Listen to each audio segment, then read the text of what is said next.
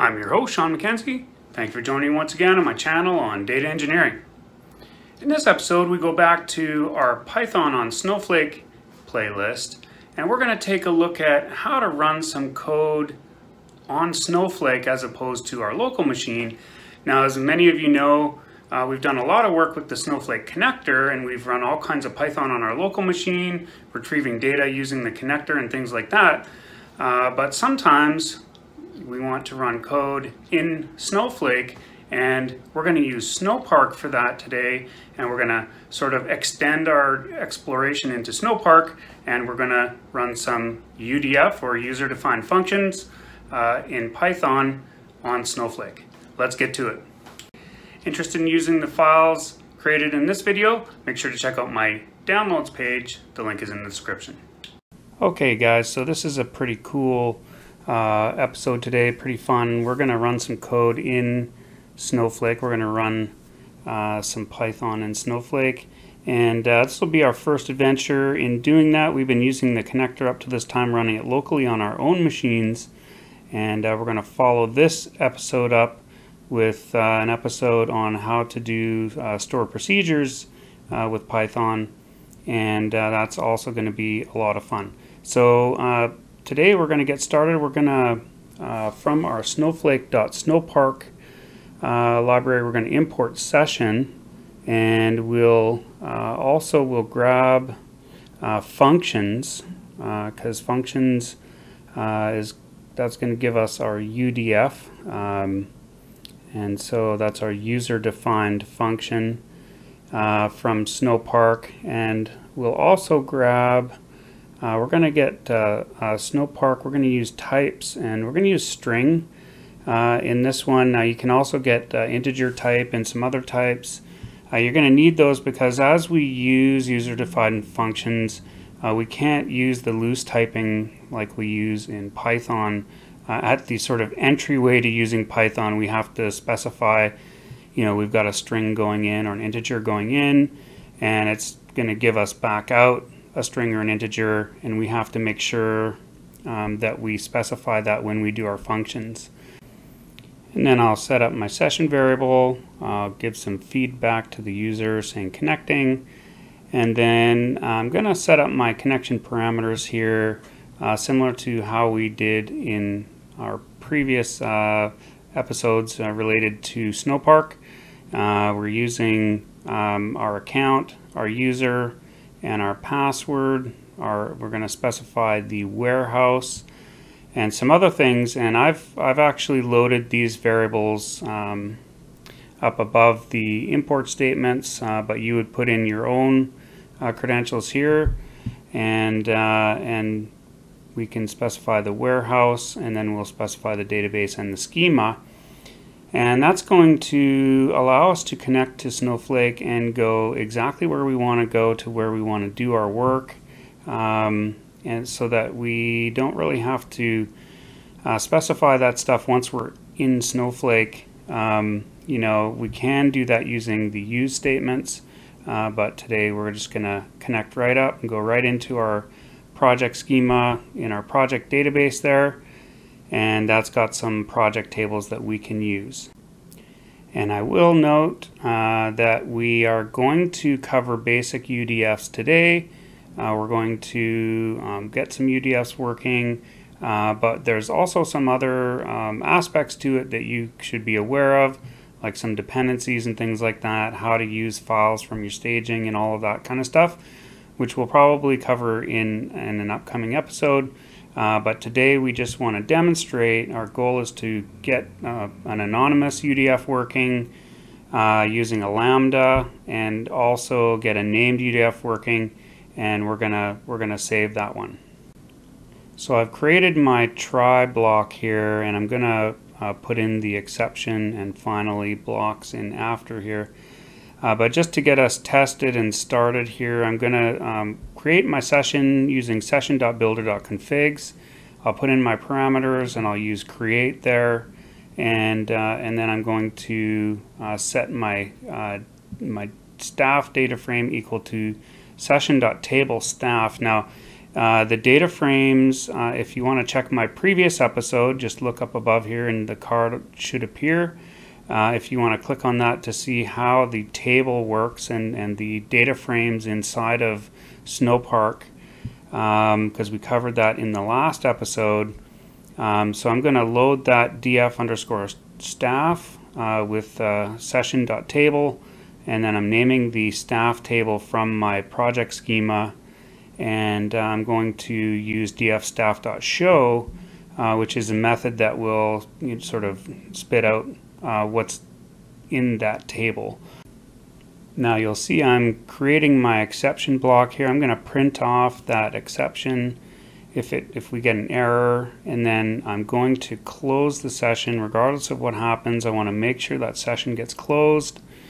So there's my exception block, my accept block, and my finally. And so if we do have a session, it's going to close it, and then we'll print done at the very end after everything has sort of transpired. So from there I can just hit F5. I just want to see if I'm getting anything here, and looks like I did. So we've got this little table with some last names with Smith, Duncan, and Schmidt, and we've got a date of birth in there and some first names and IDs, and it's a very simple table, but it's a perfect kind of table for us to test out our UDF functions, and so we can go ahead and do that now. And so I'll go ahead and I'll comment out that df_staff there, and we're going to load up a variable here. I'll just call it name code, and we'll put our UDF function there. So we're going to use that UDF. That is from our import statement above there, and we're going to make a Lambda function, a very simple function. We'll pass in the last name, and let's make a code here actually. We'll make a last name code. We'll take everything but the first three characters, and we'll concatenate that with the last three characters, and let's use that for a function instead. I guess I did call the variable name code, but we'll use this for now. I'll just use that, and we're going to put our return type in. Now this is something that the UDF is very important to use with it, so we're going to use that string type that we mentioned up above there. The return type equals string type, and then the input types we're also going to specify as string type. Now you can use integer types, as I mentioned before. Just make sure that you include those when you set your Lambda function here, and so that's going to complete that UDF, and that'll load that into that variable called full name, and we'll sort of use that, and we'll load up df_names, and we'll say df.staff.select, and we'll say last name. We'll take that field, and we'll take our first name as well, and we'll use that name code variable, which represents our UDF function, and we'll put in last name as our argument, and we're going to get our code, our custom code, into the name code field there, and then we'll collect that. And so once we've done that, we can sort of loop through that and just output what we get. It's a little bit less verbose than just printing it off. And so I've got 4 row in df names. I'll just say print row, and that should give us an idea of what's happening there. And so I'll hit F5 there, and let's see what we get. So we've got our original table up above there, which I uncommented for us to compare, and we've got our last name, first name, and then we've got this big sort of project database project schema snowpark function blah blah blah, last name equals, and there's our full name code that we created, and we've got def mac and per slash coup and sun.will or sun/will and etc., etc. And so one way that we can make this a little bit easier to read is to add a name and make it so that it is not an anonymous function, it is a named function. And we can do that by adding the name into our arguments when we create that UDF, and we'll call this one name code. And that will make it no longer an anonymous UDF. It will make it a named UDF. So now we can actually call that name code UDF every time that we use it in our code or in our select statements. And now you can see the field name has name_code on it, and it gives the code just like we wanted to see. Okay, so that's how we can create a Lambda function in Snowpark, but in the next section here, what we're going to do is we're going to create a full function, a full Python function, as opposed to just a Lambda function. And so in order to do that, we're going to use, we'll use the @ sign here, and we're going to say @UDF, and then we'll give this function a name. We'll call this one alt code, I guess, and that it'll be the alternate code for our fictional scenario here. And I'll say replace equals true, so we're going to replace that function if it is there. And that's sort of like all you really need to put in there. There are some more arguments that we're going to add to this after, or at least we'll add at least one more argument, and that will be the isPermanent argument, which will actually save this function so that we can use it in our Snowpark environment without defining it every time.